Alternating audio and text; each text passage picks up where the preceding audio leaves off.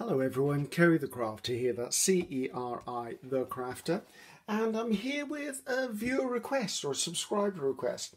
Okay, a couple of weeks ago I did a video showing how to ground Tim Holtz paper dolls. In the description box there's a little gravy, click on that or click the read more and I'll put the link to that video in there. But lots of people have asked me how did I create the background tags that I was using, because I didn't do them in the video, I just did the application of the paper doll. So lots of you have asked to see that, and although I can't replicate those tags absolutely identically, I can certainly show you how they were made in the first place.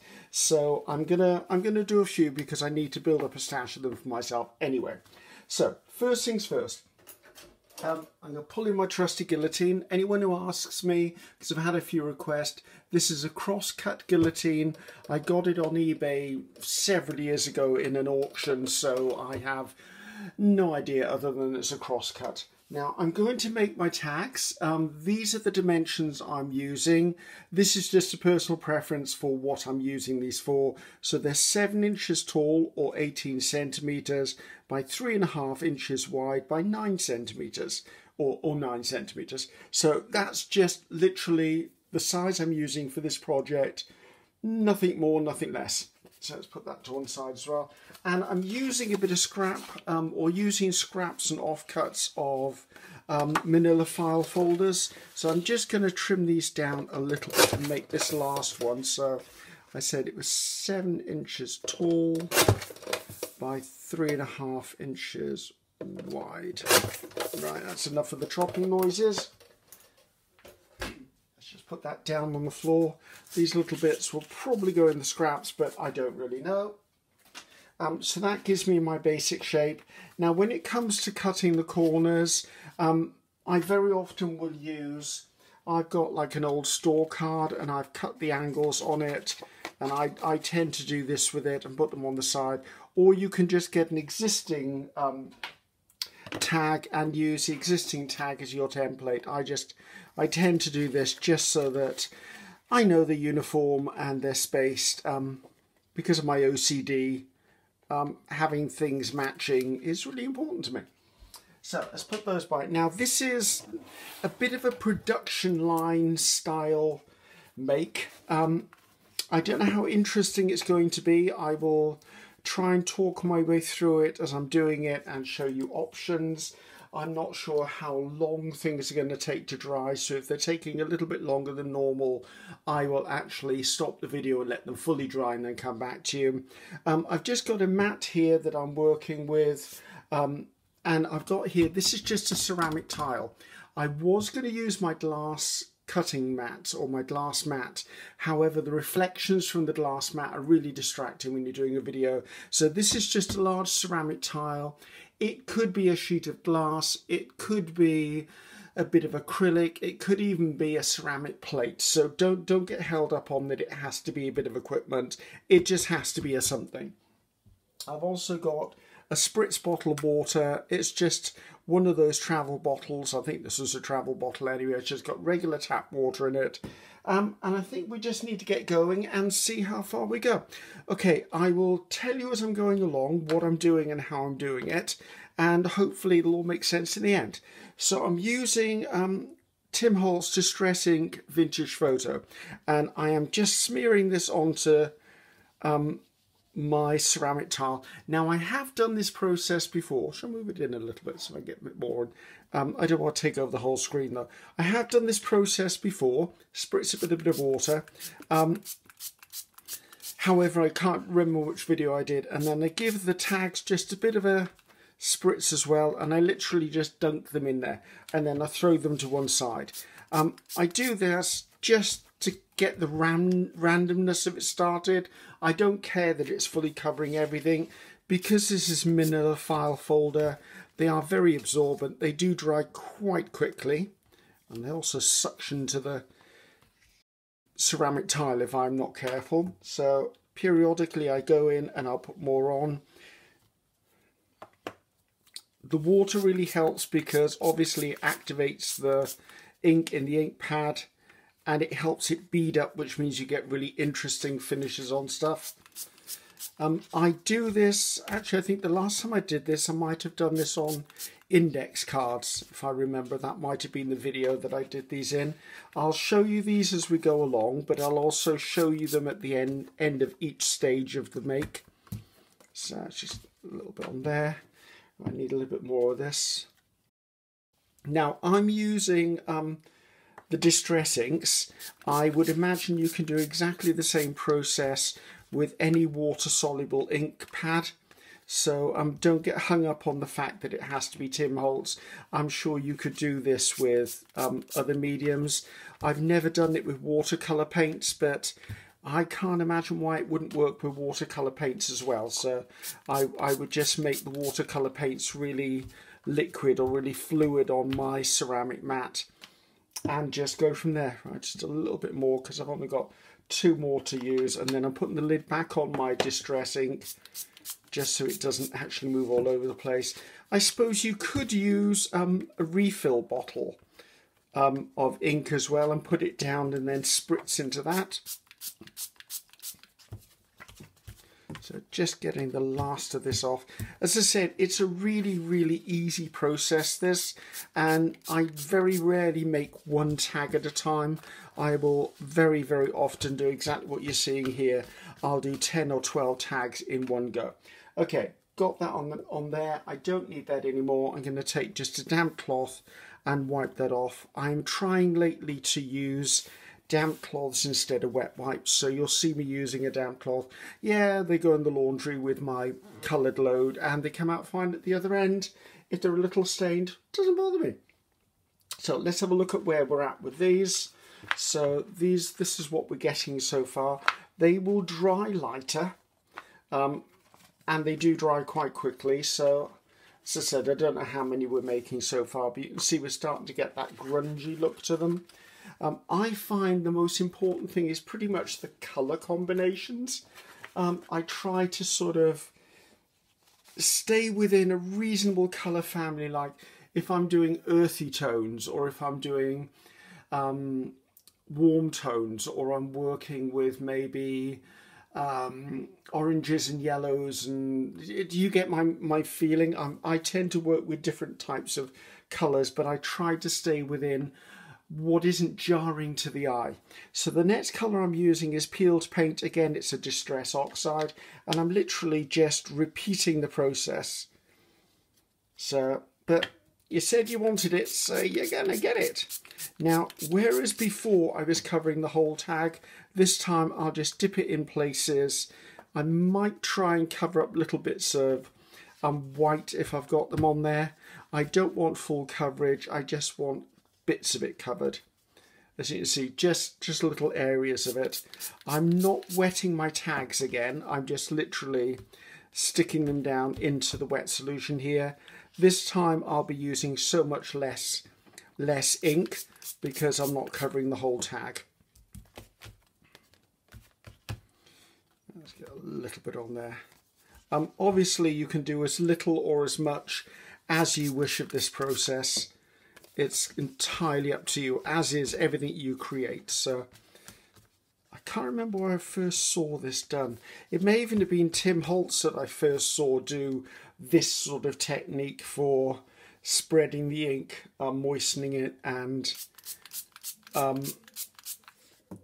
then dipping the tags in. I know when I did the index cards that I've mentioned in the video, I think I did, in fact not think, I know I did it because I was inspired by a YouTube channel called Shinuki Art, and if you do look through and see that on my playlist, there is a link in there for that video. I won't put the link in this video because it was a long time ago and I don't know that I'd be able to find it again, to be honest.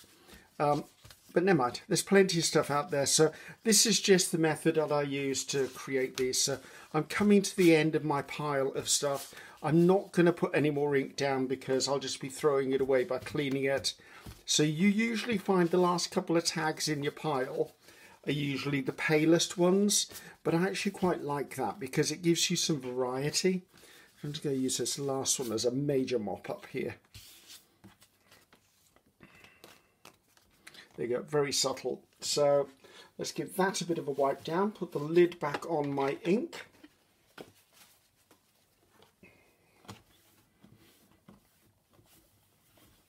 There you go. So now we've got this sort of look for all of them. Again, it will dry off paler than it is now.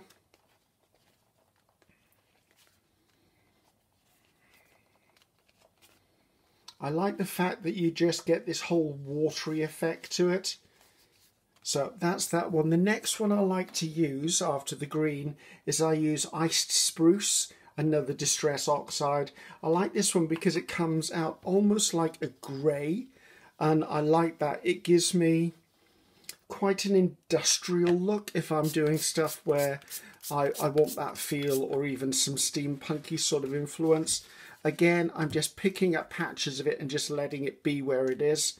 We will take a look at all of these in the end, by the way, so I'm not overly fussy. I have found that if I try and make them look good, they usually don't.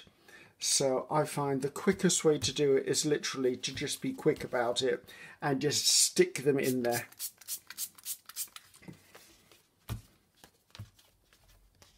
Now you could do this with journal cards. You could even do this with just papers that you were going to use in signatures in a journal. Anything. Well, basically you could do it on anything from belly bands to tags to flips to corners. I would say what I would probably do is I would just choose whether I'm using paper or card, and I would actually do this process and then just cut them up into whatever you're going to make them into, or fold them into journaling, into journal signatures. Whatever you feel you're going to use them for, make them after you've made the paper. That way, if you've got any scraps left over from cutting, they make really interesting scraps for your scrap basket. So then you can do things like clusters and stuff like this. Right, getting to the end, so we're getting down to the paler ones, but that's fine with me. It gives me variety. So just wipe that bit off there. Now, I usually do 3 to 4 colours, but no more than 3 to 4 colours, or things tend to get really muddy looking. Let's come back in and clean off the ceramic tile. Now, the ceramic tile, it's a large ceramic tile for bathrooms. Not that you really need to be hunting for the same one I've got, but I went to my local builder's supplies where you buy them, and this was in a discontinued or a clearance area, and they were just selling them off, and I think it cost me something like $1. It was, or £1. It was just ridiculously cheap. So this is where we're at so far with this, and you can see I've got this real earthy sort of feel. This would be great for a fall or an autumn journal, or maybe a gardening journal, something along those lines. All of these nice luscious colours in there. Now, the last thing I want to do is I'm putting one more colour in, and I really like this aged mahogany. It gives it a certain warmth. So I said I wanted to stay within the same colour range, but as you can see, it gives it a bit of a warmth, but it also gives almost like a rust effect. Now, this is the last time we're going to be adding inks to this. After this, we're going to be adding other things. See, that gives it such an incredible look to it. After this stage, we're going to be doing other stuff. So I'll pull them back in once they're done. Let me just get this bit sorted. They do dry quite quickly, but I would say that just make sure that they're fully dry before you try and do other things with them, because otherwise if you're trying to glue stuff to stuff that is this wet, it's never going to work for you. So let's do a little bit more of that one there. I really love this aged mahogany. Is absolutely fabulous. I mean, I know some people use it for lots of other things, but this is pretty much what I use it for all the time. I just like that whole rusted look, that really interesting background texture it gives you that's visual. Let's just get this on there. So as I said, it is a bit of a repetitive process, so hopefully you're not bored. Or you can always fast forward, of course. I have no objection to that. I know when I watch other people's videos, if it's a repeated process, I will very often fast forward through it, because once I've seen something done once, I've pretty much got that. So, right, and the last one, I'm just going to come in and give it a bit of a clean up on my tile. So let's put the lid back on the water, lid back on the distress, give this a bit of a wipe down. And now we're going to move on to the next stage in a second, but before we do that, I'm going to bring in the coloured pieces that I had, the coloured inks. Actually, why don't I just had an idea. If I put them on there, and I lift this up to you, maybe if you want to do a screenshot of that, then you can actually see what the colours were, or you've got time to write it down. This one is vintage photo. That I can see by the lid. I've used it a lot, so there you go, that gives you that. So let's move that to one side and bring these just back in so we can have a quick look at them, and then I'm going to pause the video while I set up for the next bit, and at the same time these will be drying. So this is where we're at with these, and as you can see, you get this really beautiful almost autumn camouflage colour, and I absolutely love this. They will lighten as they dry, as I've said already. And there's one more there. So they're all nice and dry now. I just put a hairdryer on them. So on to the next stage for me now. I'm going to put down, probably do these in 2 batches. I'm not sure how many I've got here. I just pulled them out. So I've got a bit of a clean mat, as I like to call it here. So the one working on it, I'm not going to be doing anything onto my cutting board or work mat underneath. So I'm just going to line up. Can I get 4 on there? Maybe I'll get 4 on there. Yeah, I can get 4 and it'll still be in shot. Cool. And put some down here. So a lot of the time I will stop at this stage and just leave these in my ephemera box, and then I can do the next stage or not do the next stage. It depends on what I'm planning to use the tags for. So my next step now is I'm going to use black archival. You could use any colour archival you want. I would recommend a water resistant ink, which this is. And then I'm going to use, these stamps were both on one piece, but because I store mine in envelopes, I cut it in half. But it's the Ledger Script CMS 241 by Tim Holtz, Stamps Anonymous. I tend to use this one, the bigger one, because I'm doing bigger areas. So let's just pull that one out. And I'm leaving it on its plastic backing because I don't need it to be precious. I'm going to come in and I tend to press, can you see that? Maybe you can't. Let's put it over there. I press the stamp pad into the stamp, not the other way around. And then I'll come in and I will stamp across different sections. Now, I don't mind if the script is the right way up, the wrong way up, whichever, which is why I tend to do like this mass stamping thing, because it doesn't matter to me. It's just the background stuff. Now, if I know that I'm going to be working, say, in the bottom half and I've got these upside down, I can just flip it so it is upside down and I stamp away on that. But I'm just trying to put some interest into the background here. It's subtle. I mean, but that doesn't show that much, but it shows enough. I'll take a quick look at them. This one could do with some more, so could that one. So that was okay. So these two could do with a little bit more on them. That one can do with a little bit more. I don't want to over labour the stamping of the text, because if I put too much on, then sometimes that's all you see. So let's just do another little bit on here, just across these two, and I think I'll do it this way on, and then these two can have it the correct way up, just that way on. And I'm not worried if it's straight, I'm not worried if it's aligned, anything like that. So let's just do these last 4. Now you can of course line them up so that they're actually in this format, The reason I tend to not do that is if I'm stamping and I haven't got this clean mat down, then of course this bit here gets stamped as well. So if it's my work table and I'm stamping archival onto it, I then have a permanent bit of stamping through to the base, which isn't exactly what everyone really wants. So I'm going to come in and I'm going to do right in the middle, so that's giving me 4 of them. A little bit more.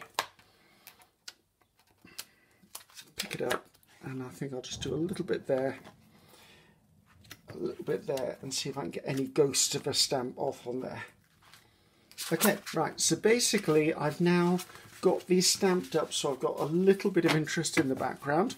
So let's put the ink pad back away, and I'll put this away afterwards. Now my next bit of the process, I really do want to cover up all of my mat because I'm about to get a little bit messy, should we say. Let's put some paper under this side so I don't get it everywhere, because this again is a process that I like to do en masse. I will try and do all of the tags at the same time because why not? So some of these may be in shot, some of them may not be in shot, but it's the same thing I'm doing for all of them, all in one go. Let's bring that across there.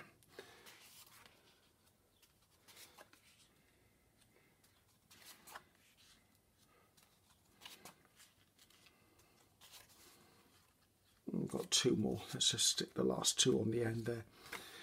Right.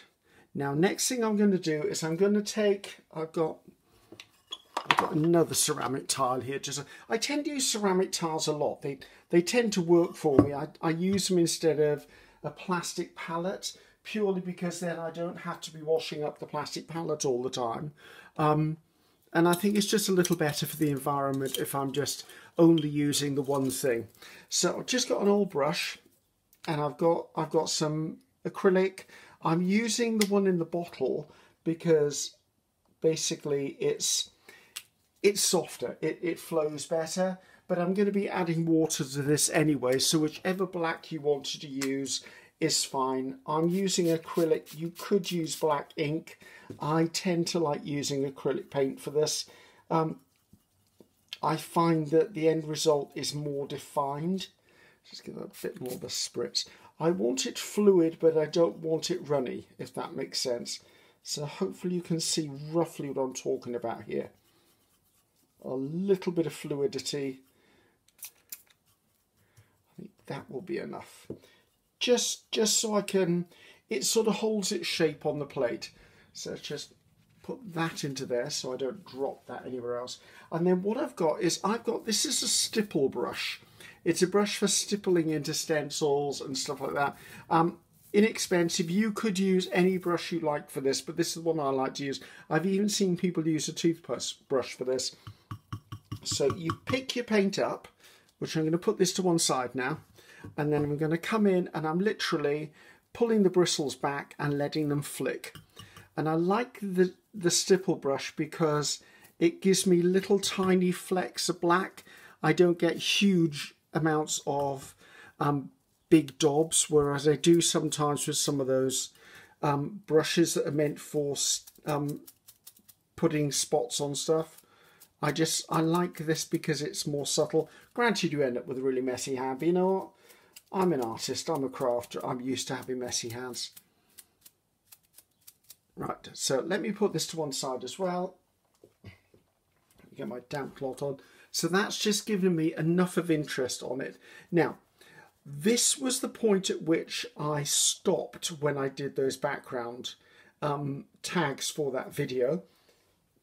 And then once it was completely dry, I then took some Tim Holtz tissue paper and actually tore the tissue paper into pieces and stuck it down on them. I think if I can bring some of these in.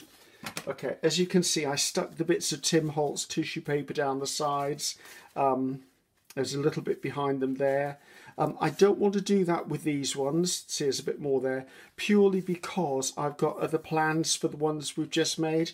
So as you can see, I just stuck the tissue paper down. So that was my next stage. The next stage for this, however, because I want this to be slightly different yet again, is I'm going to pull in some distress spray stain, and it's white. I think, is it linen? Well, this is picket fence. Now this could be done with white acrylic paint in the same way that I've just done the black. So just give that a good shake, and then I don't spray it. I tend to lift off the tube and give it a tap, and as you can see, I get these splatters over my backgrounds. If you get large pieces you're not happy with, just go in and just dab them off. No one will judge you for them. They will just lift off completely. As you can see, they're almost invisible if I want to dab them away. So my aim is normally to do small splatters, not big ones.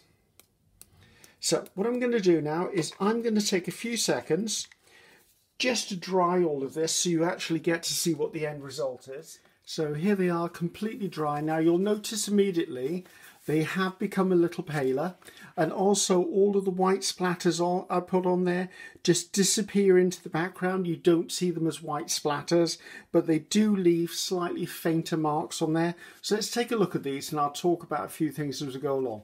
Okay, I do very often, once I use these, I will use distress ink and distressy edges because I feel it frames it out completely. I haven't done the backs of them, I haven't glued a back on them, so they are quite thin.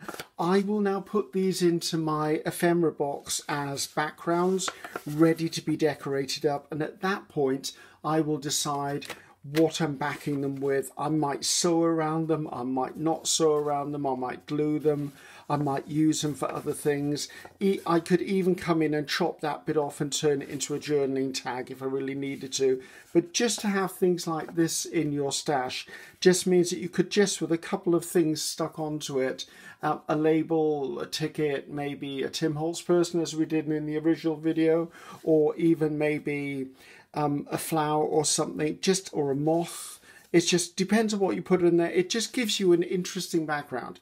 Now, I know someone is going to say, will I be making a digital of these? I will not. And the reason is because it's got Tim Holtz on there. And Tim Holtz stamps are obviously copyrighted, so I can't do that. There is a chance that maybe in the future I might do some of these and not use a Tim Holtz stamp. I do have access to other stamps I could put in here without breaching copyright. So hopefully like that. For the people who actually asked how I did it, that was how I did it. I would say experiment with the different colour combinations because they do give you a very, very different look, and that's really exciting to me. So good way to put something into your stash. This was the size of the journal tag I cut in the first place. Just my preference. I tend to have these. I like a larger tag.